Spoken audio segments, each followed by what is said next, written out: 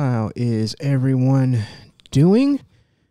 In this video, we are going to download two scripts and we're going to configure them to work the way we want them to work. First up is Player Location Display version 4.0. That came out in 2016, November 12th. And what it does, let's take a look at the description. PLD displays the player's current in-game location on screen. Location includes street name and intersection, district name, and region. PLD also displays the current in-game time. PLD allows the user to toggle the size of the radar and provides some informative multiplayer features. Won't be messing around with the multiplayer features. We're just doing LSPDFR stuff. So that's all we're going to be interested in, especially intersections, district name, and region. That's going to be big time. Game timer is not really that big of a deal. It's in 24-hour time anyways. So it's simple file, simple thing, does a simple thing. We'll download that. Actually, I already have it downloaded. It's right there. Grammar Police. We've talked about this in a video that we uploaded to Saturday. It's about a 20-minute video going over some of the testing of that in the T5 drive. But what this does is just it's an improved speech recognition engine that uses predefined phrases, except in callouts, request backup, change your status vocally. Hold the talk feature will prevent the dispatcher from interrupting you, which is very cool. I use that, and I recommend setting that yourself. Define your own actions and customize your dialogue. We haven't really gotten into that yet. I'm learning the default stuff. Automatically manage your availability for callouts based on status. Natively supports LSPDFR, API backup calls for code 2, 3, ambulance transport, defaults to stop defed and ultimate backup when they are available. And that is perfect because that's what we use. Supports English, American, Australian, British, and Canadian. We're concerned with English, American, and then there's some other things that it supports. If you use CompuLite to look up license plates first, it might have different details than the subsequent plate check. All right, so we won't be using CompuLite. This guy is really cool. Like I explained in the other video, really cool guy. You can check that out. He's very available and open to suggestions and fixes. And our friend Jeffrey Gamer right there with one of the added call sign to dispatch to the default preface. Not really sure what that means exactly yet because we're fresh with this, but it's cool to see someone that we know and talk to and deal with on YouTube in the version updates. So that's cool that he got his suggestion in there. And that shows you that if you do find something with the game that you don't like, if you talk to the guy, he might add it for you if he can. So that's really good. He has a Discord, so check that out. We are going to install version 1.2.4.0. The video we did this morning was version 1.2.3. And in 4, these are the things they added. I think the biggest thing that they added was this one here. Added pit maneuver allows you to adjust the success rate of the pit maneuver as well. Pursuit status now has the option of identifying actual pursuants. That's cool. Added investigating and in pursuit to API functions. Also very cool. So you can call on other plugins when going into those modes. We'll have to look and see what all of that means. He did a very, I think he did a lengthy video. Yeah, almost 30 minutes. So what we're going to do. I thought I would do something a little different. The two major. Whoa, let's go back. That was goofy. Wouldn't let me control the video. So we'll look at that video after we get everything installed and looking good. And we'll check out the video and see what the features are, and we'll go and see which ones will apply to our needs and our gameplay. So let's go ahead and download. Boom. Agree. And that's the one that we were using. He doesn't even have the new version set to main file yet. That's how fresh this is. I think it came out like late last night. Download. I might have come out this morning. Download.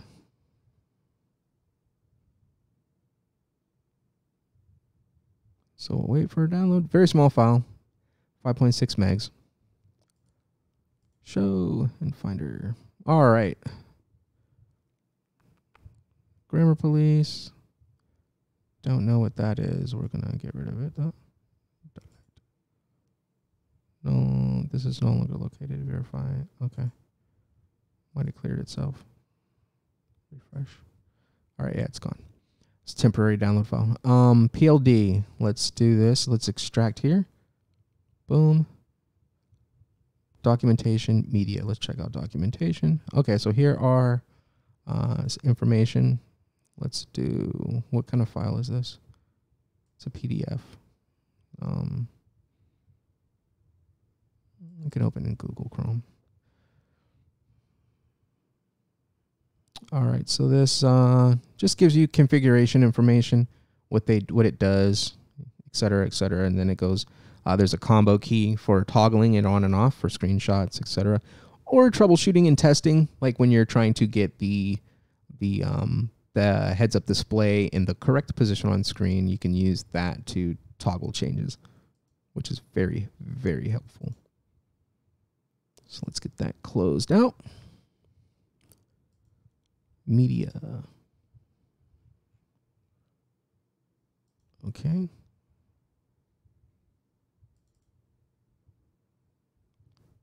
Media, documentation, and then there's installation. It didn't grab the installation files. That was weird. So let's replace the files in the destination. Sure thing, buddy.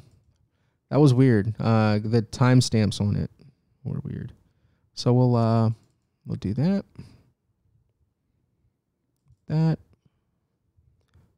So these just go in the main directory, the ASI and the configuration.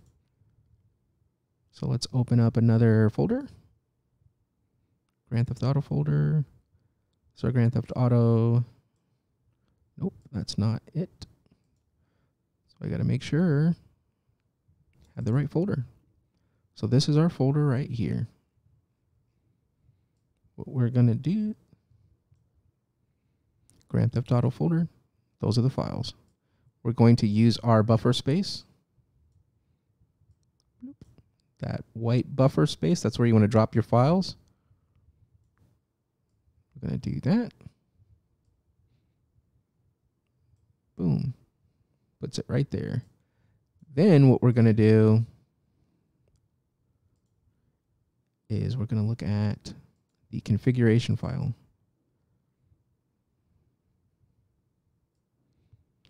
So the configuration file is where you can make your changes. The only thing we're worried about is the location size of this stuff right here. So what we want to do is we want to move it up so that we can fit our grammar police status right under that, match it up, and have it looking all nice and neat. And I've got some settings already. So we're going to copy the settings. We're going to highlight everything here. And we're going to notice the values. Notice the size is 320, 1035. Notice all of that. Notice this, the text size multiplier, 1.0. It's all going to change. Paste. Boom. We went 1.25. We went 1,000. We went 500. 980, 320. Very, very small changes, but it's going to allow us to fit our status from Grammar Police under it. So that's ready to go. That's configured. Now let's go back to Grammar Police. That was in our downloads folder. So we can do that. Close all those out. So our old files. Grammar Police, extract here.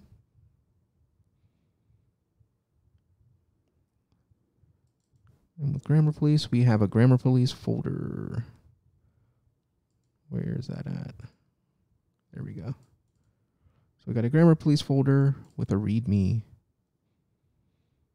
So welcome to Grammar Police. It was written a replacement for vocal dispatch.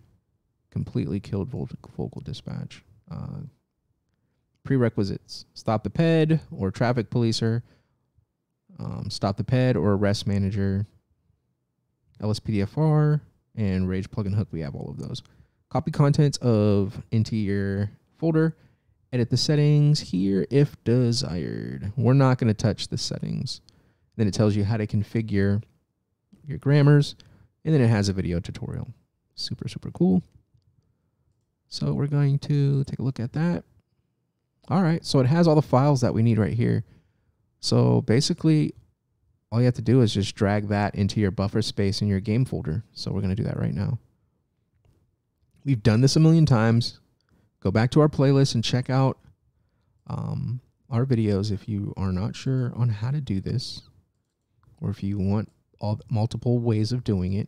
We normally do it one of two ways. We go in each folder and copy everything ourselves, but with the way that this is organized, it's going to be a lot easier and better if you just took everything and just copied it into your buffer. Make sure those folders all align up, and they will, the pathways will, they'll sort and go through the pathways on their own and drop the files where they need to be. So you just make sure you have Grand Theft Auto V, Grand Theft Auto V. You could go back out here and go here and just drag this over into your buffer space, and it'll sort through and fill all the stuff in, or you can just go in like this and do the same thing. So you get your buffer space. Let's adjust this so we have our buffer. Boom, there's our buffer zone. Highlight them all, drag them on over. Oh, another thing. This has a Rage Native UI. Do we have Rage Native UI already installed? Rage Native UI. So there's one there already, and it's providing us with one. How do you know which one to use? Simple.